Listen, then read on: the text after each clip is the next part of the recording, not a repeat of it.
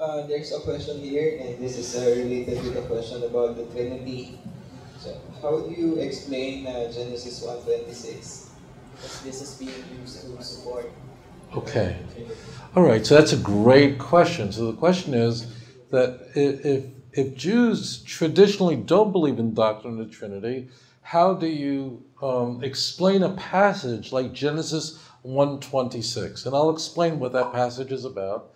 The first thing it should be stated is that the Trinity is not found in the Jewish Bible, as I mentioned to you. You won't find the formula of the Trinity anywhere in the Jewish Bible. You will find it in the Christian Bible in like 1 John 5, 7, and 8, but there's a question over whether that's a passage that was original to the Epistle of John. But the question is, Genesis 1:26.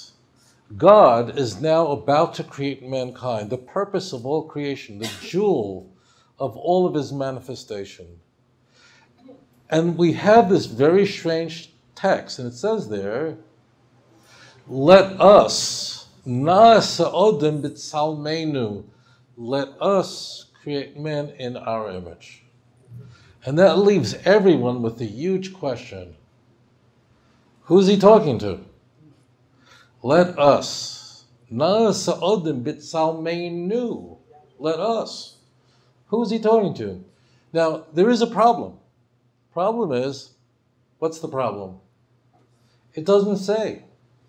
That means the text is ambiguous. There's nothing there in the passage that tells us who God is addressing. And if you go to your library here at this university, you'll have Kyle and Delich. I'm sure you'll have it because this is a fine Christian university. You're going to have your Ryrie Study Bible. You're going to have Pink. You're going to have great commentators. You're going to have Spurgeon. You're going to have Calvin. And they're going to take this apart. Who's it talking? Why is he using this kind of language? It's all there. But I'll explain to you what's really happening. Now, one of the things that you'll find that's very strange is when you go to the library here and you open up Kyle and Delich, Kyle and Delich is like 10 volumes. It's huge. It cost me like $500 25 years ago. And why am I angry? Do you know why I'm angry? I'm angry because today I can download it for free on the internet. Because it was written 100 years ago, so it's not copyright protected. I mean, I'm sure President Kara could relate to this. Years ago, when we were studying scripture as students, a long time ago, we didn't have a CD and DVD. I actually had to buy all of Luther's works. It cost me a fortune. It was 55 volumes. All the works of the church fathers. I don't remember how many volumes it was. We actually had to have the book. There was no CD, DVD, internet. These things didn't exist. I had to have Kyle and Delitz's commentary on the Jewish Bible. It's 10 or 11 volumes long. It cost a fortune, a fortune. Okay, so one of the very interesting things you're going to find when you go to your library here and look not at Jewish literature, but at Christian commentators, you're going to see that many of them, and Kyle and Delich are going to do this, Ryrie, Charles Caldwell Ryrie, many of you know him, may not. One of the strange things they're going to say is that it seems to point in the direction of this passage, God is addressing the angels. God, again, it just says, let us make man. Stop. It's completely ambiguous. So we don't have information. There's nothing about a Trinity there, certainly, but we don't even know who God is speaking to. So what do? This is called hermeneutics. When we have a passage that's ambiguous, there's a principle, there's something that Jews and Christians do to figure out what is this passage referring to? What do? It's just a very basic rule of hermeneutics. And that is, well, Scripture interprets Scripture. We need another passage that what is called, the term we use is that is more graphic, more clear, that is more in the light, to help us understand this passage that's ambiguous, that's in the dark. Incidentally, you never want to use an ambiguous passage, one that's hard to understand, to reinterpret a passage that is clear in the light. That's how you get a cult. That's how you get in a lot of trouble. So you have a passage, this is an ambiguous passage. We just don't know. What we want to do is you want to get another passage, same context, same language, that could supply the information necessary to know what this passage is talking about. Well, as it turns out, there are a lot of them.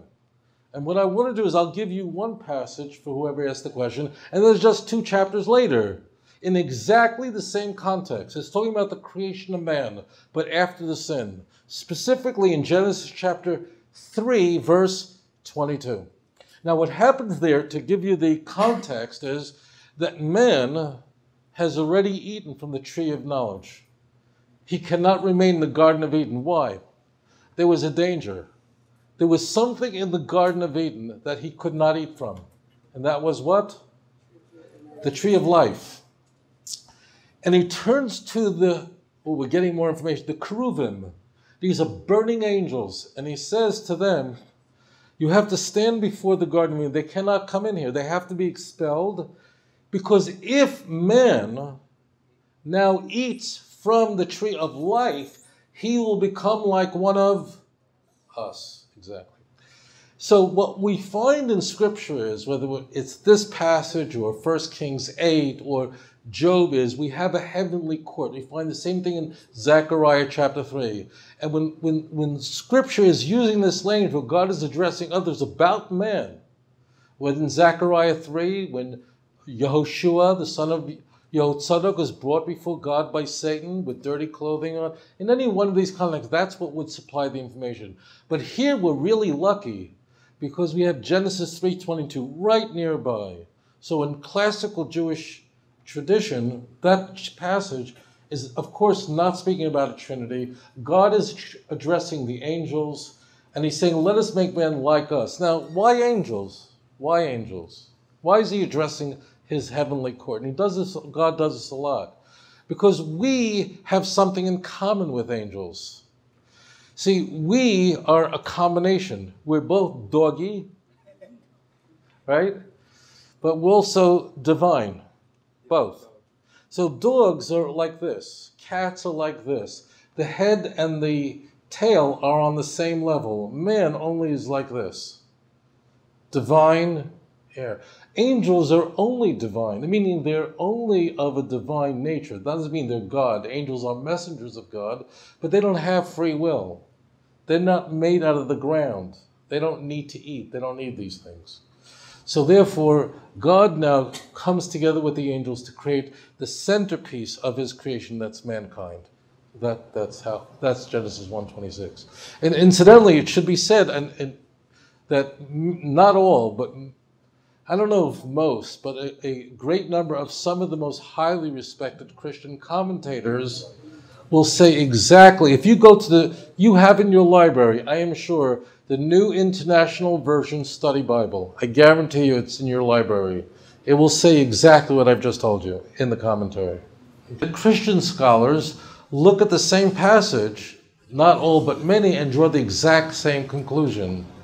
And the reason is not based on special, secret, mysterious knowledge, but on a basic rule of hermeneutics. As Genesis 1:26, we can understand what it means and who God is addressing because of the context, not because of any sages and not because of any Christian commentators. Any one of us could have done this by simply looking at the context. אשר מלך בטרם כל יציר נברא לעת נעשה בחפצו כל אזי מלך שמו נקרא ואחרי ככלות הכל לבדו ימלוך נורא והוא היה והוא הווה והוא יהיה בתפארה אדון עולם אשר מלך בטרם כל יציא נברא לעת נשא בחפץ הכל אזי מלך שמו נקרא ואחרי ככלות הכל לבדו ימלוך נורא והוא היה והוא עובר והוא יהיה בתפארה אדון עולם אשר מלך בטרם כל יציא נברא לעת נשא בחפץ הכל אזי מלך שמו נקרא ואחרי ככלות הכל לבדו ימלוך נורא והוא היה והוא עובר בתפארה והוא עובר והוא יהיה בתפארה אדון עולם אשר מלך